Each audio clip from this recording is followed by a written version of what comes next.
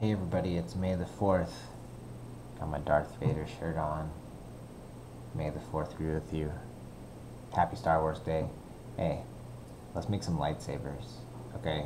This is ridiculous, you don't have to do this, but I got some duct tape out and I had some time and I got excited and I made some duct tape lightsabers. They're pretty cool, but let's do something a little simpler than that, okay? Let's start by grabbing a paper towel roll or toilet paper roll or something like that, and let's build a handle for our lightsaber. Okay, so this is not all that complicated. I'm using a paper towel roll, okay? Depending on the size that you want your lightsaber to end up being, you could use a little toilet paper roll, but paper towel roll is a good place to start because it's kind of big and it has that lightsaber size to it, okay? And then I'm gonna use some cardboard, okay, some scrap cardboard. I bet you ordered a bunch of stuff from Amazon or other online stores, so you got a bunch of cardboard boxes laying around in your recycling that you could use to start gluing some other pieces on and giving your tube some three-dimensional quality, okay? You're gonna find that for this project, you're probably gonna wanna use the hot glue gun, okay? So that's gonna help the cardboard stick together a little bit better, okay?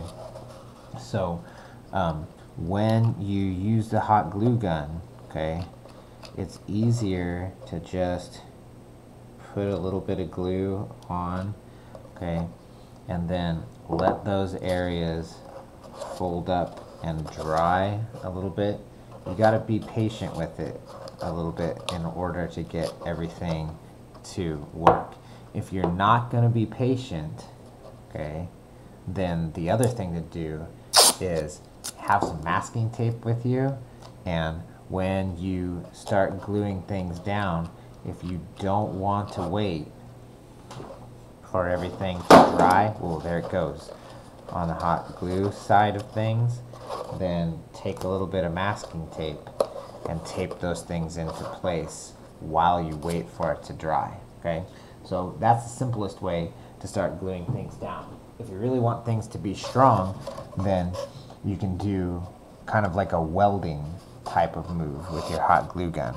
You can take the glue and you can work along these edges here and weld everything into place, okay? And it'll be much stronger and hold up pretty well. You can build quite a lot of cool stuff out of cardboard and hot glue if you have the time and the inclination to do that. So once you've let that, then I'd remove the tape, and maybe you want to work a little bit more into this spot here, and just using the masking tape to help everything hold together while the glue dries is a good little trick to do, okay? So it's really up to you. What do you want to add? How do you want to add details to it, okay? You can get the duct tape out like I did and start adding all those things to it. Or you can stick with something that's totally cardboard and have just a monochrome cardboard three-dimensional lightsaber where you cut out all these different shapes and things and put those onto there, okay, and create a pretty cool effect. It's not too hard to cut cardboard with the scissors if you have a good strong scissors, and building something out of cardboard is kind of fun. It's a bit trial and error, okay, but you can end up with some kind of cool effects. And I think building a totally brown cardboard lightsaber would actually be pretty cool, okay?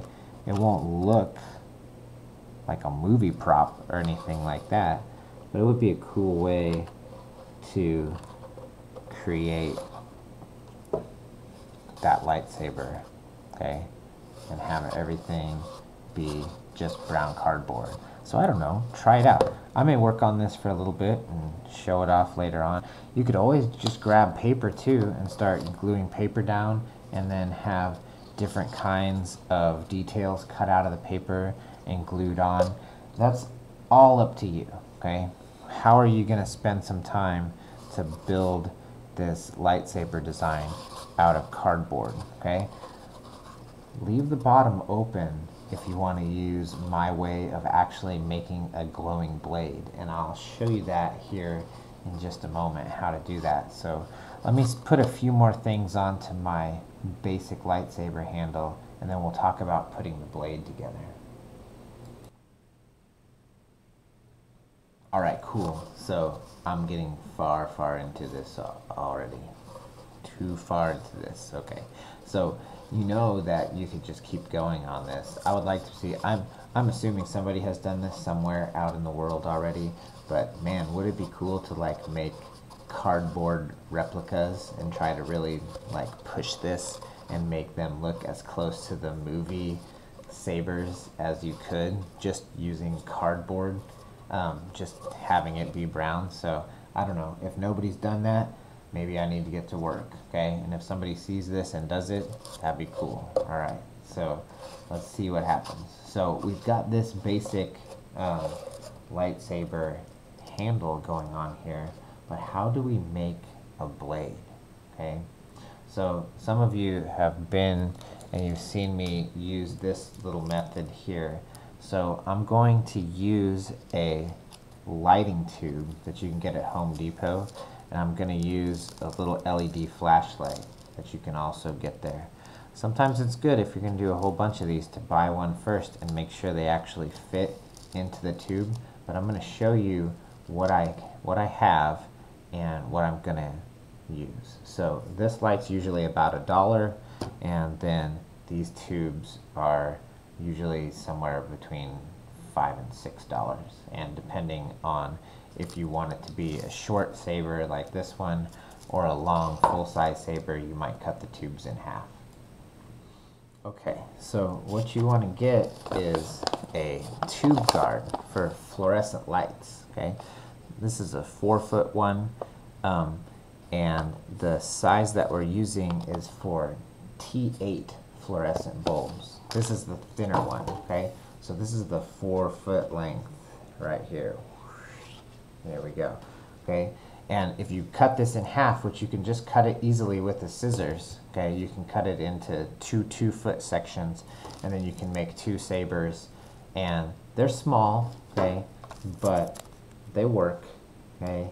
And they're not true battle sabers. If you continue to beat on each other with these, the tubes will eventually start to flex and crack and break, and then you'll just have to go replace them and build them again.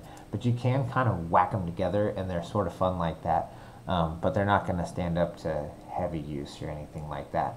So let's see how we can get these to light up, and then we will go from there, okay?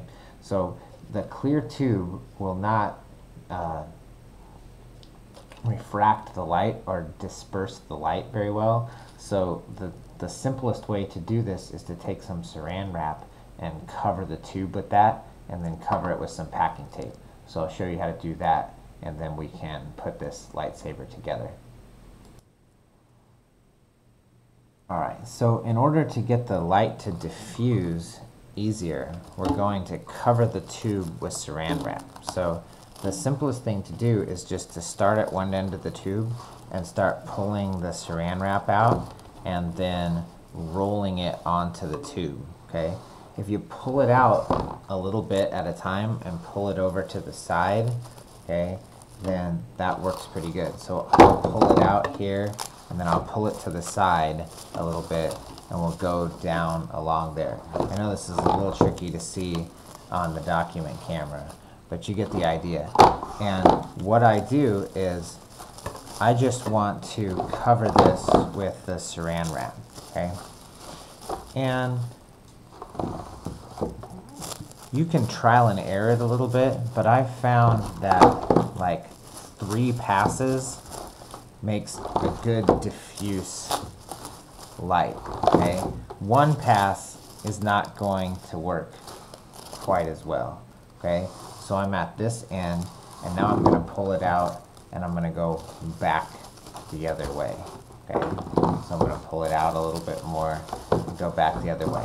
2 passes might be okay. It depends on how thick you're getting the saran wrap onto your lightsaber blade, okay? We're going to roll that along, okay?